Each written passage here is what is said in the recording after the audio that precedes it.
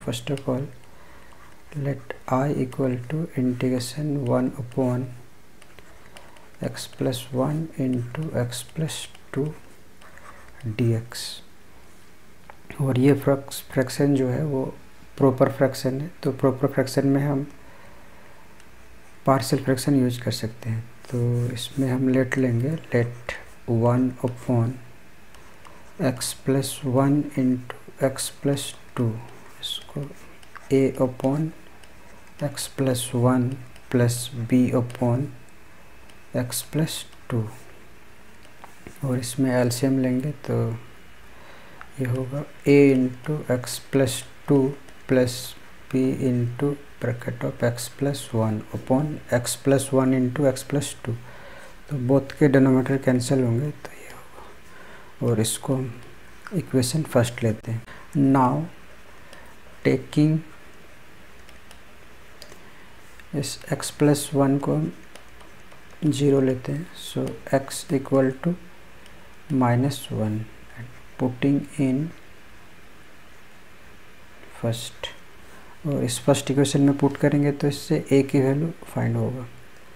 So 1 equal to a into bracket of -1 plus 2, और इस x+1 की जगह 0 पुट करेंगे तो ये टर्म तो 0 हो जाएगा। सो 1 equal to a into 1, so a equal to 1।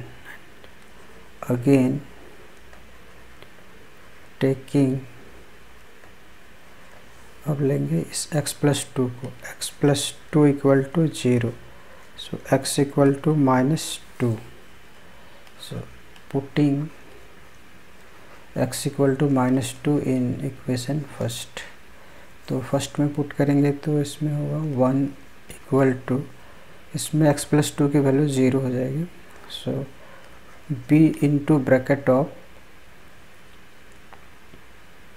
-2 plus 1, so 1 equal to b into bracket of -1, so b equal to -1।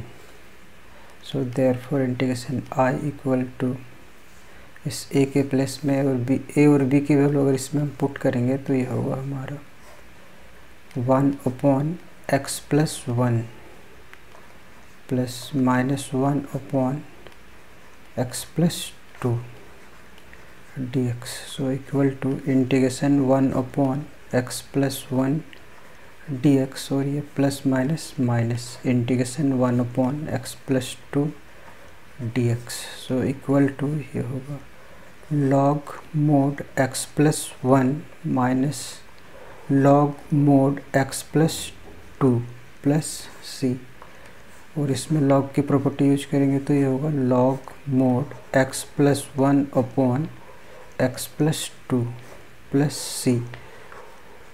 Answer